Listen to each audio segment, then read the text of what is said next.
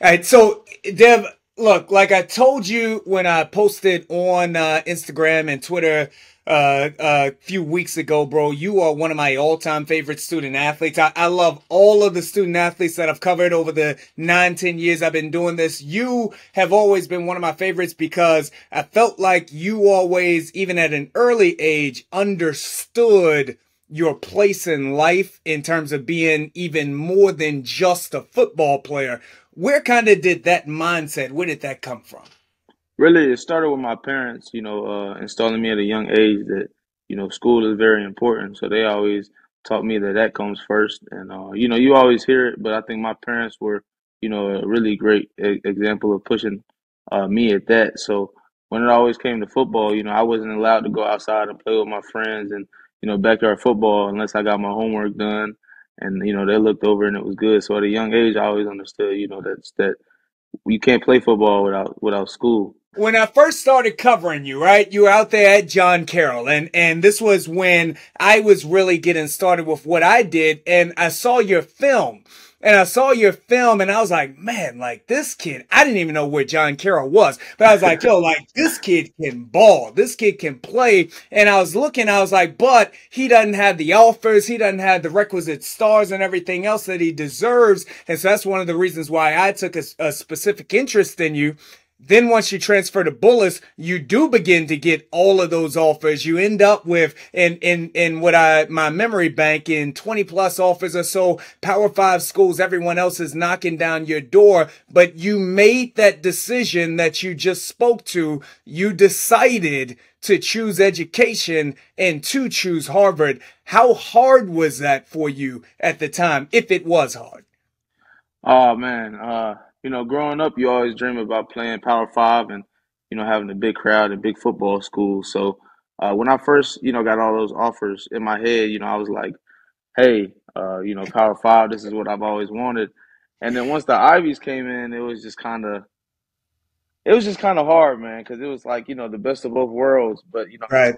talked to my parents and thinking about it, you can go to the NFL from anywhere if you're good, and I believed in myself as an athlete.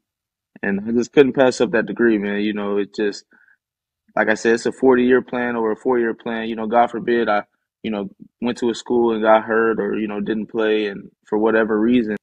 And just being able to say that I could have had a Harvard degree, I just couldn't have imagined that. So it was a obvious decision for me. Once I sat with my family and talked about it and prayed on it.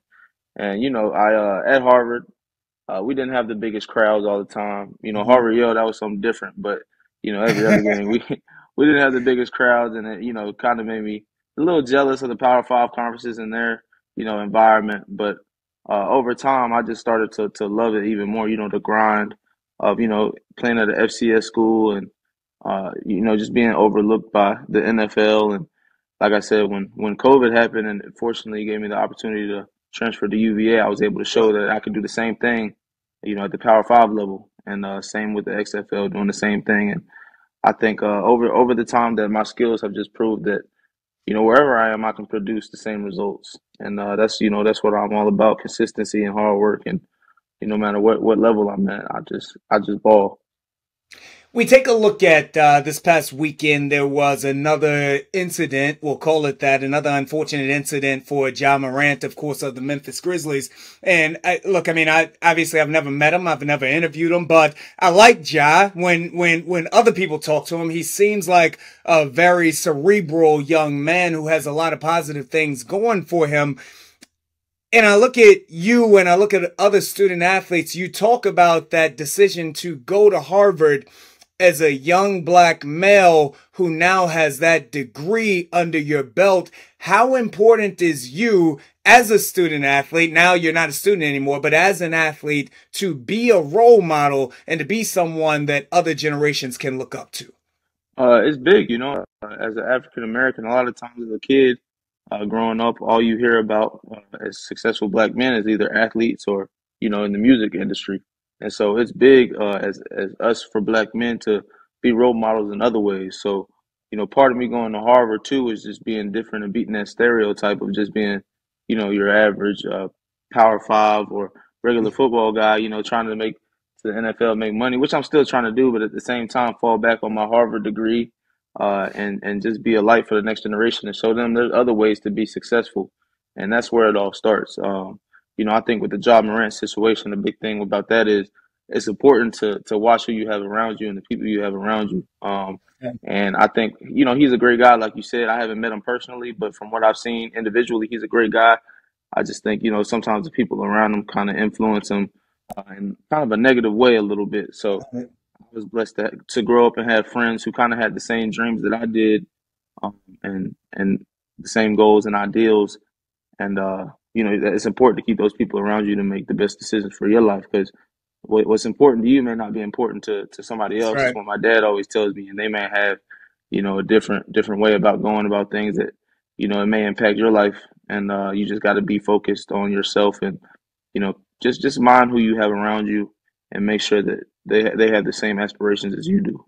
That's right. That's right.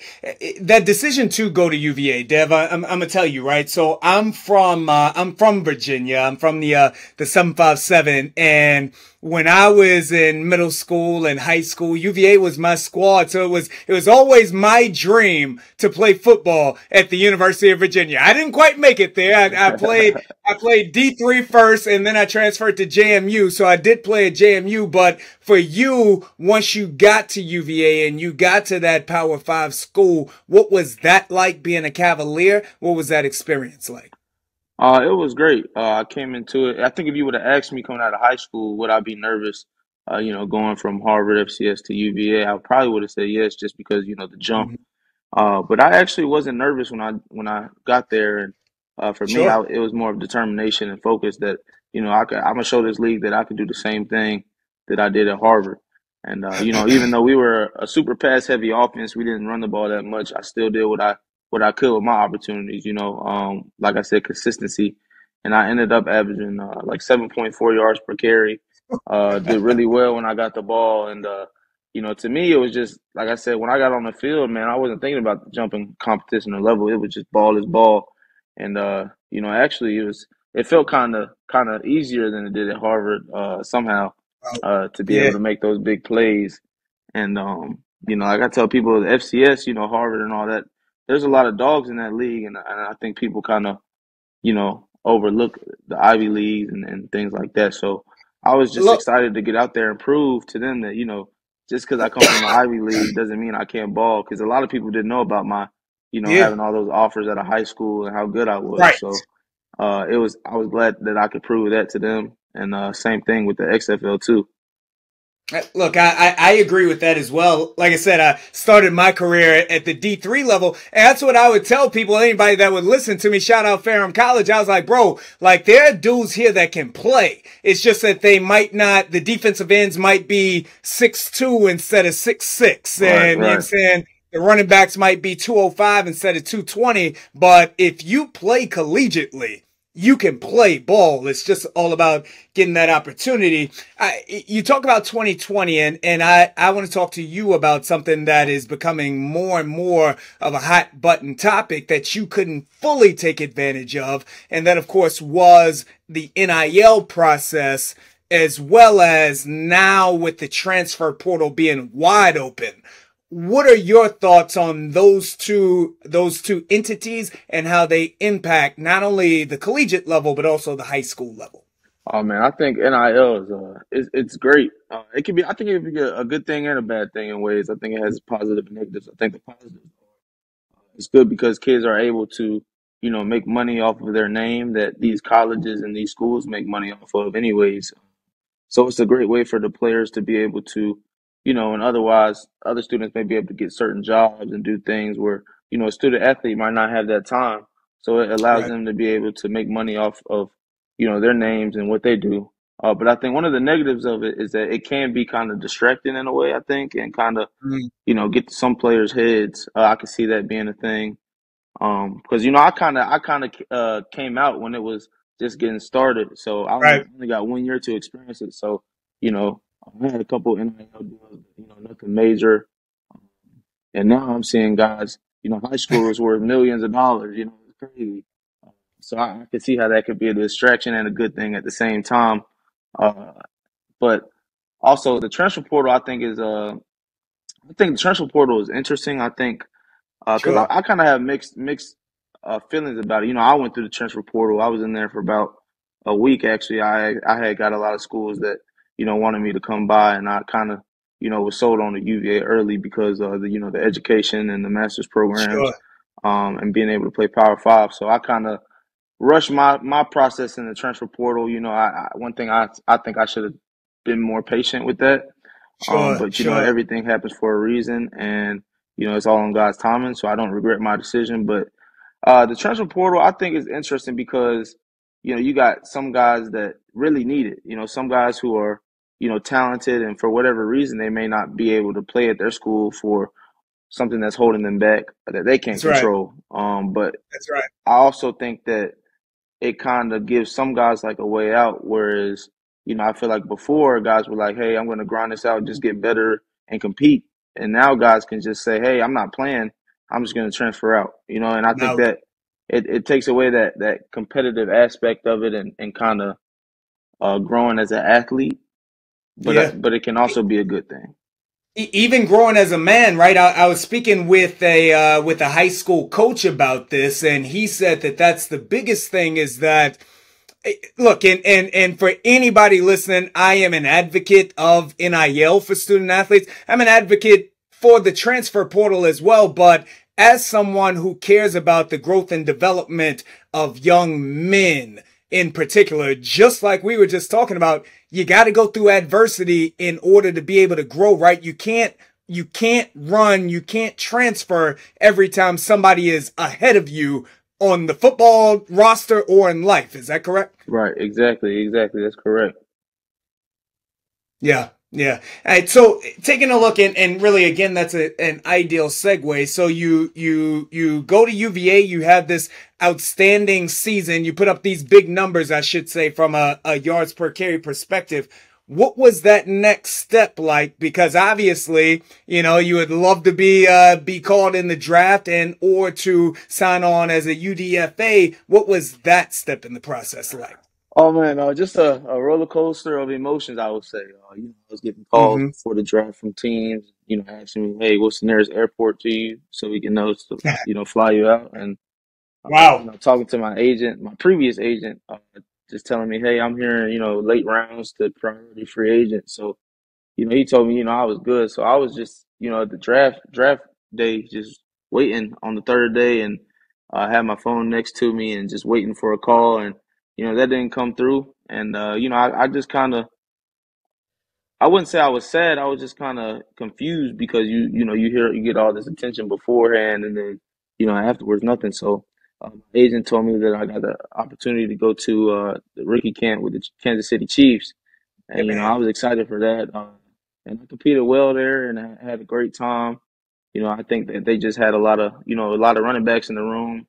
Including the Pacheco, the draft pick they had, and he's a great talent. He's a great talent. But still, I kind of, when it comes to things like that and guys and draft, I pay attention to it. I go into the room, just compete. I don't really care who's in the room, but uh, they just had their guys already, and I kind of understood that, and I just still saw it as an opportunity to compete, and just see what it's like and learn, and just have the opportunity, which was great for me. And after that, I was just kind of staying in shape and just waiting for my agent to let me know what's going on. And he had told me about a lot of opportunities, but one of the things that happened was I got a call from the XFL asking me if I Mm, wanted to join them, and I was kind of, in my head, I'm like, I'm still trying to chase this NFL thing right now, so sure. I'll let you guys know.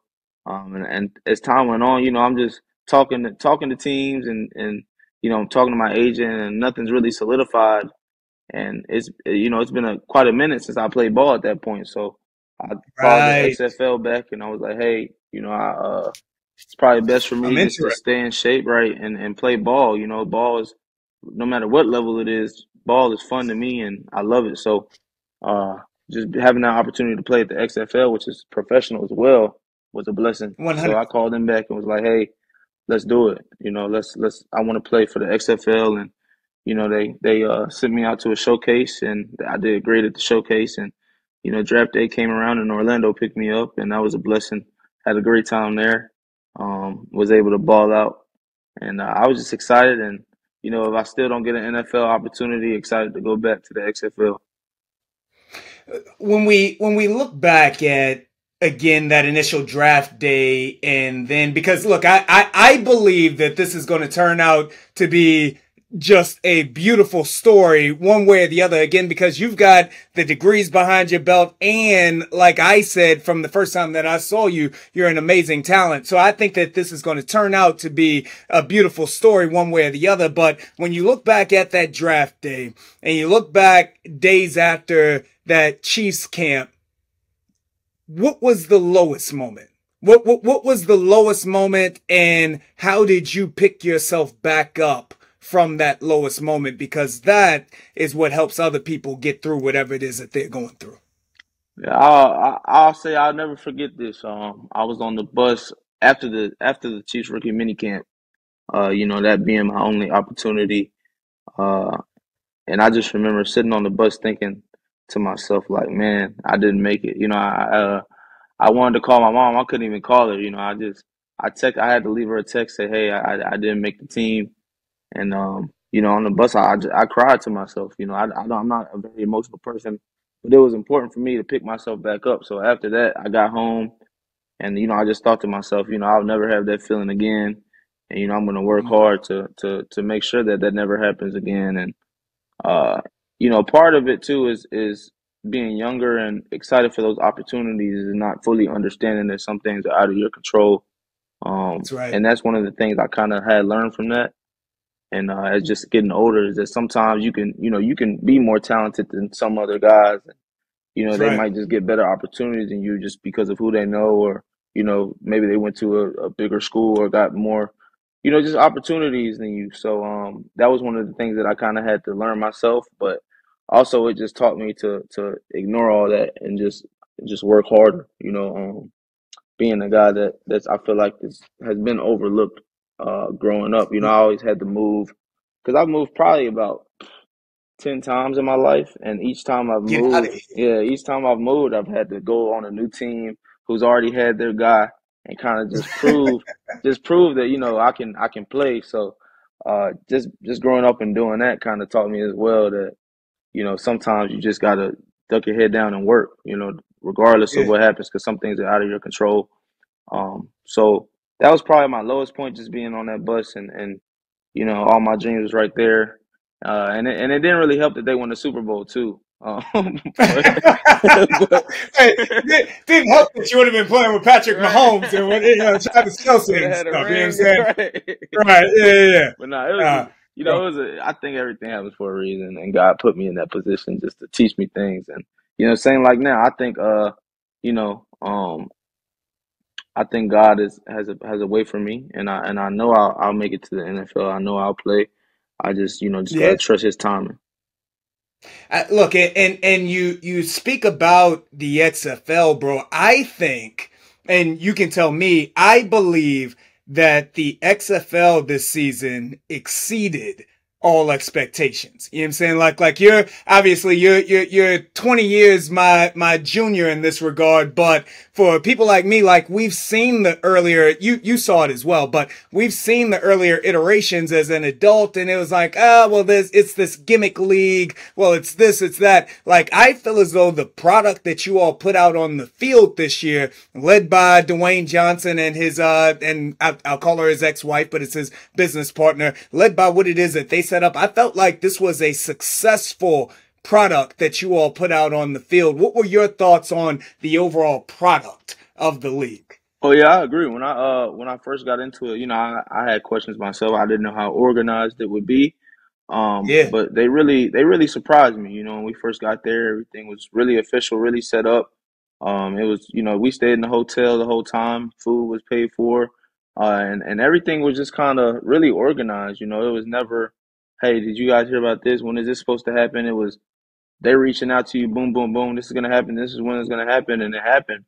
And it just really surprised me too. How they went about getting the talent. I feel like that they made it their priority to have exciting football and exciting players. So they did their best to recruit guys that they know would make plays. And a lot of guys came from the NFL. A lot of guys were previously in the XFL that were stars. And And the coaches are big name, oh yeah, Hall of Fame type guys, a lot of them. oh yeah, my coach was Terrell Buckley. You had Yeah, Hines Ward at San Antonio. A bunch of coaches that are a lot of people know. So just being able to be coached by those guys as well was something that was incredible. I feel like a lot of the times that coaches that you get coached by, may not have been, as big as players. Me being able to be coached by Terrell Buckley, that was pretty yeah. exciting. And being able to build a relationship with him, not as a guy that's like, hey, you played in the NFL. That's crazy what it's like, but he's my coach now.